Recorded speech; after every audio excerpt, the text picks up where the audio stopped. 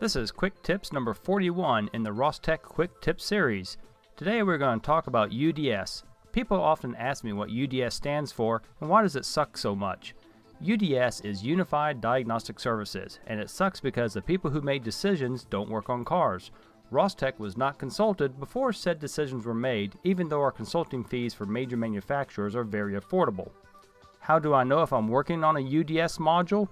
VCDs will identify it as the protocol on the Open Controller screen, but most people will notice that measuring blocks function 08 is grayed out after they update VCDs. To view live data, you use Advanced Measuring Values button, and this will open up the item selection window. Make sure you have room on your computer screen for the item selection window. I would suggest VCDs to not be greater than half the screen width. You'll want to have room for the item selection window to open when needed. You can resize the item selection window and also adjust the spacing of the columns within it.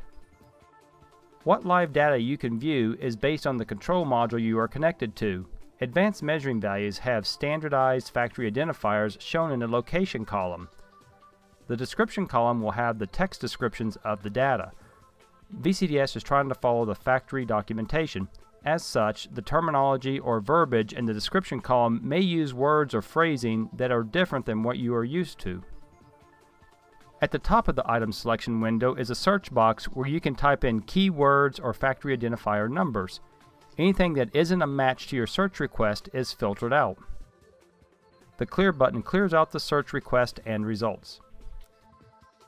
With VCDs, you can create profiles that save lists of live data and quickly load them back up instead of having to go through an overwhelming list of items and cherry pick them out again and again.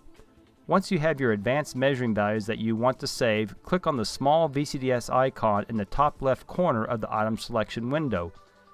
From the drop-down menu, click on Save Selection to File. Give a short description for the file name and then save. To load a profile, click on the small VCDs icon in the top left corner of the item selection window.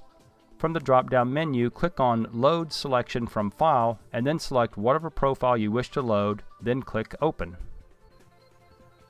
This concludes Quick Tips number 41, and just a friendly reminder that Rostec customers can get free vehicle tech support available through our web form. Link in the description below.